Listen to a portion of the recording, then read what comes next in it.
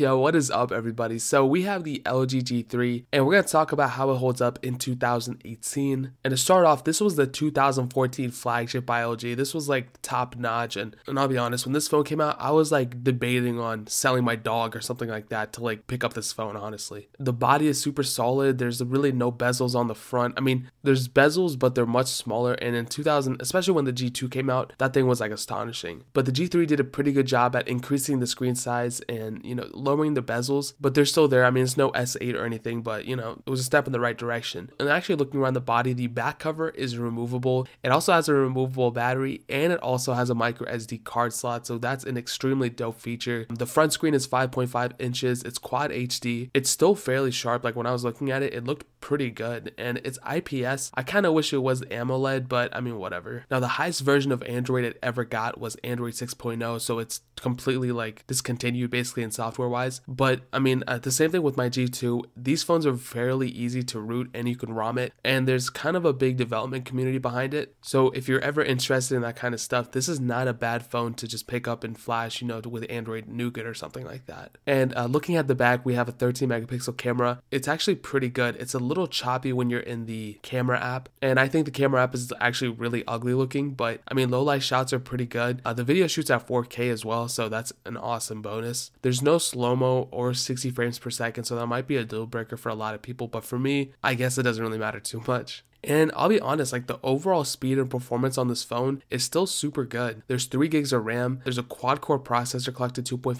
gigahertz, and it can handle almost every single thing I threw at it, including like heavier gaming. But the thing is that for some reason, like whenever I play heavier games, especially I think it's Real Racing 3, dude, that Androids have a hard problem playing that game, and I'm not too sure what the problem is for it. It might be something with the processor or something like that, but dude, like it's just so weird how it happens. On my Nexus 10, which is extremely old, I think it's like almost 6 years old, it played Real Racing 3 better than my Galaxy S7 did, and it played better than how my LG G3 played it, so I don't really understand the philosophy there. Now switching over to battery life, this is probably the worst part about this phone. Actually, there's another worst part which I'll get into, but it is removable though, so you can always swap it out for something else. I would highly recommend you getting, if you get this phone, to get the Zero Lemon batteries. I'll leave a link in the description, but those things like go for like 4,000 to 5,000 milliamp hours, sometimes more. They add a little bit of thickness to the phone, but honestly, like I'm willing to sacrifice some thickness for extra battery life. So I mean, it'll get you probably, I mean, with my usage, I'll be honest, I could probably get through like half a day and not have to charge it. I'll probably just have to get a new battery and swap them out or something like that. I don't know. Now, the biggest problem with the LG G3 is obviously the notorious LG boot loop problem.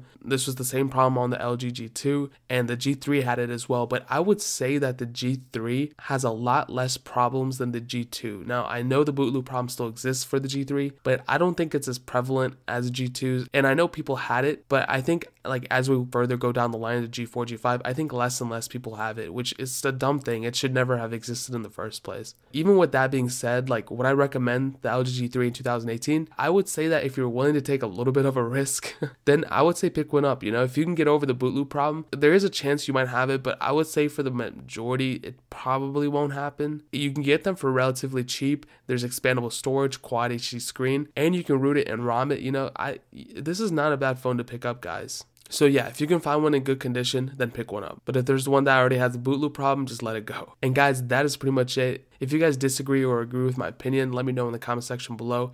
And if you guys have other questions and answers, leave that down below as well. Leave a like on this video as well, that would mean so much. Subscribe to the channel, dude. What are you doing? Like, I don't understand. Like, if you're watching my videos, why are you not subscribed yet? Check the links out in the description as well. But more importantly than everything else, I love every single one of you guys. And hopefully I'll catch you guys in the next video. Peace out till then.